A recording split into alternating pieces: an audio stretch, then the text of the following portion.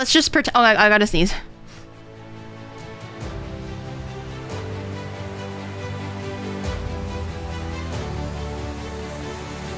Fuck! Hi everybody, welcome back to another episode of Gary's Kitchen. Today we're gonna make something new one more time that I haven't tried before. I'm gonna make pho for the really first time. I'm really excited, I'm also really nervous, but hopefully it's gonna turn out well. I love noodle soup of any kind, so I'm sure it'll still be delicious. For pho, you treat the meat first, right?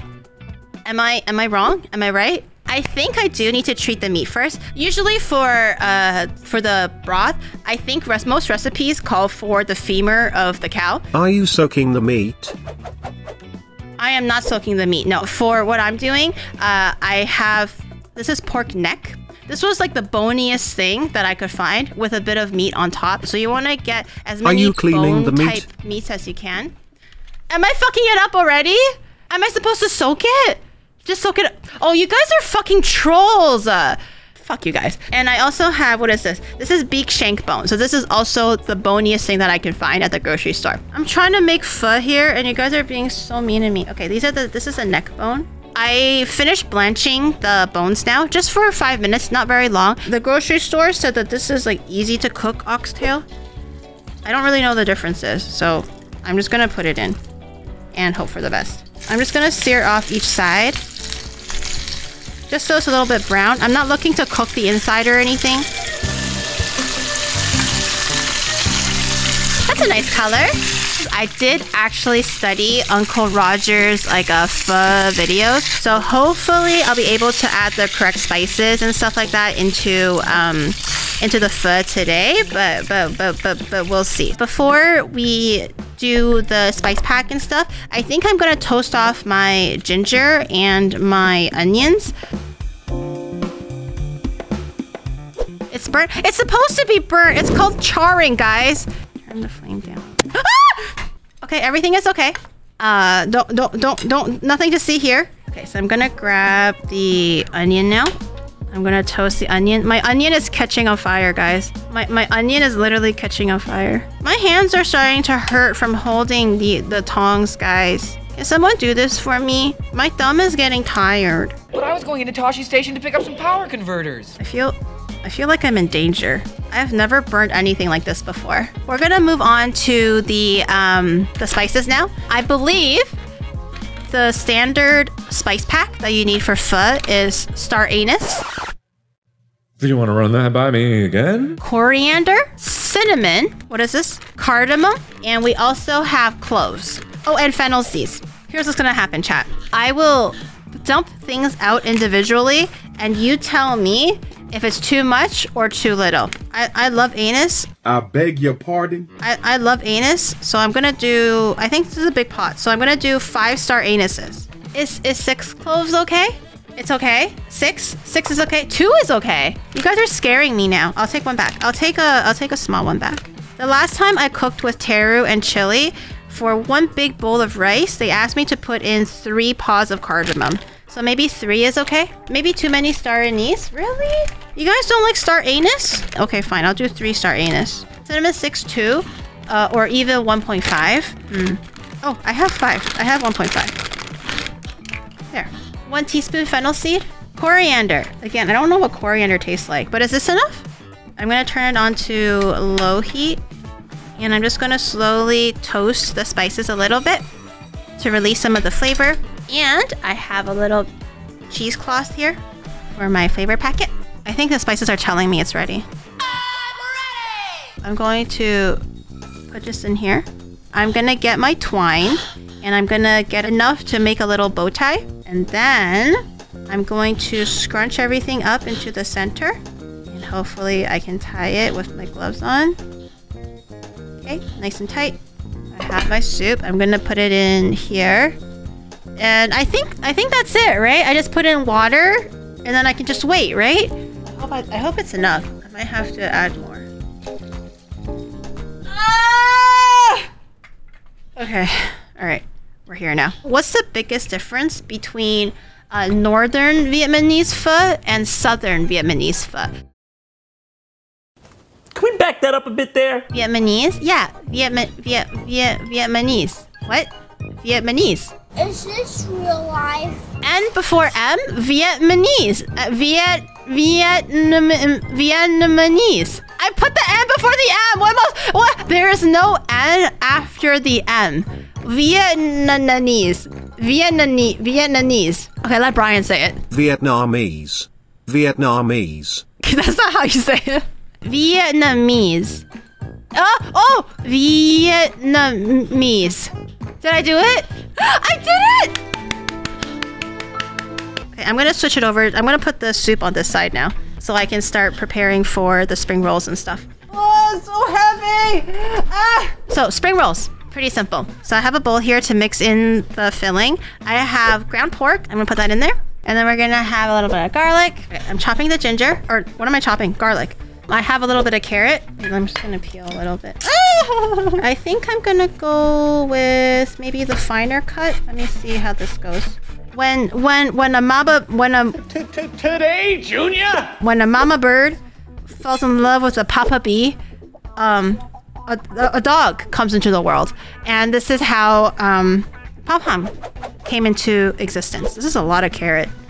I'll do a little bit of cabbage. I'll do less cabbage than carrot then. She came out of me. That's why we look the same. She has my personality. She has my sense of humor. Everyone loves her just as much as she loves me. You know? Like, look at her. Don't we look the same? I'm gonna make the same face as Pom-Pom, okay? Okay, I have finely diced cabbage. I'm gonna put these in here. I think normally you can put in wood ear, like the black frilly fungus thingy. I just got a little lazy, so instead of that, I'm going to do just the vermicelli. I soaked one small amount of it. I'm just gonna chop it as small as I can and put them into the filling. I'm gonna use my gloved hand. I'm just gonna mix the filling.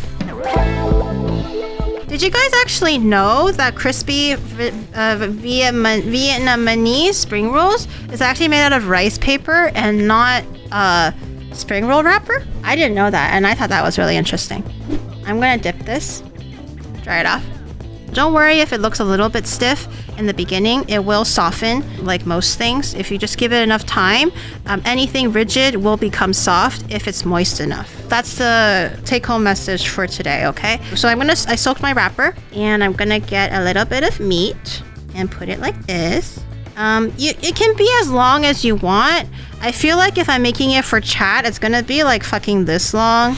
This is already like a fucking exaggeration for you guys, but I'm really sorry. I was in the pool! I'm out here trying to girl boss, so chat is not good enough for me anymore. So I'm gonna go with like this. I think this is a nice, modest length, you know?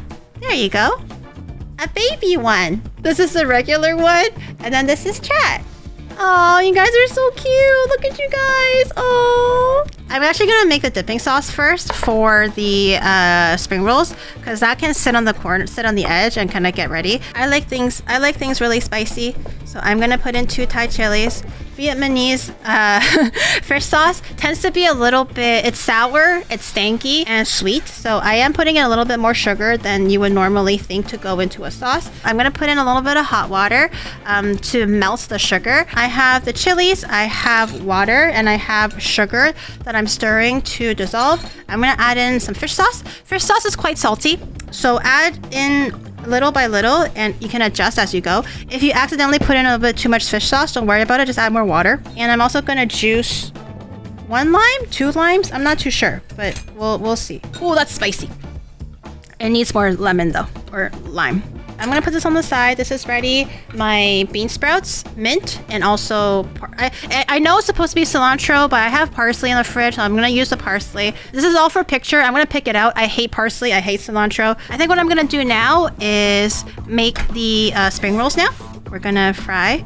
I'm gonna turn this down a little bit. I'm gonna turn the heat just a little bit lower because I want to make sure the inside is cooked through. I want to make sure the inside is cooked through before the outside is too golden brown. Okay, I'm going to take out my seasoning pack.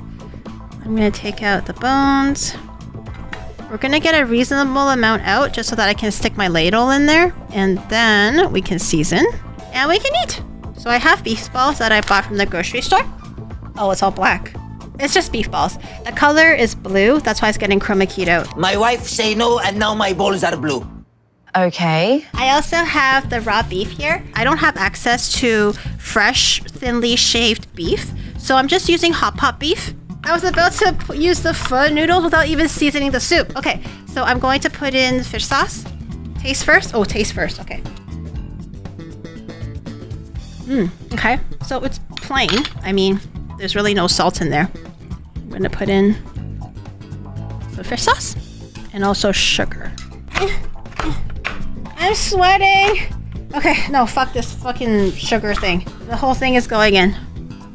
It's like not salty at all, basically. Salt and MSG, okay? I'm adding in the MSG, okay? Oh, that's good. Oh my god, that's so good. Hold on, one more. Oh my god, that's so good. And I'm going to grab one. Is this enough for one person? I don't know. One amount, two amount? Is this good for one person, two person? And put it all in there. And again, it only needs about 10 seconds. Not very long. Swirl it around, swoosh it. Oh, I gotta move fast. I gotta move fast. Fast as fuck, boy. I'm fast as fuck. Okay. How is this enough noodle? It's barely enough. Chad is on a diet. I'm going to do my bean sprouts. I have a little bit of parsley. I know it's supposed to be cilantro. I know. I have my beef here. I'm hoping and praying that it will cook through. And what else am I missing? Oh, right, the beef balls. I'll do 2 small pieces of oxtail for myself. I don't know if I can finish it all. I took the picture, so I'm gonna take the parsley and stuff out. And here we have our completed dish. We made pho from scratch for the very, very first time. There's oxtail, beef balls, thinly sliced beef, bean sprouts, cilantro, a wedge of lime, and the soup tastes absolutely delicious. I'm actually really happy with my very first attempt. We also made some crispy spring rolls as well with a fish sauce for dipping. I think it turned out really amazing. If you ever do try the recipe, please leave a comment down below. I would love to see how it turned out for you guys. And if you want to stay up to date with my regular uploads, then make sure you like, comment, subscribe, and the notification bell, all those things. And I'll see you guys in the next video. Thank you. Bye, everybody. Are you ready for the slurp ASMR?